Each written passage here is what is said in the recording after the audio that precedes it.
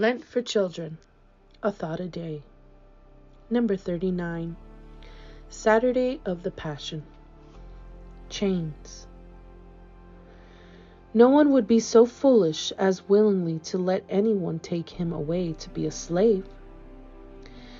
Yet if we are not watchful, bad habits will carry us away from our good selves and make us their slaves. Bad habits form links in a great chain that will bind us tight.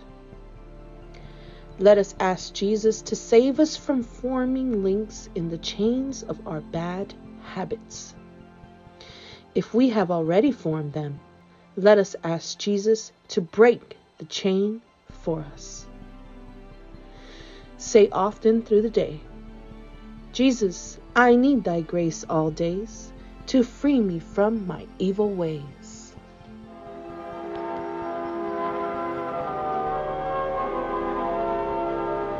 Good job reading today. I'll see you tomorrow. Bye.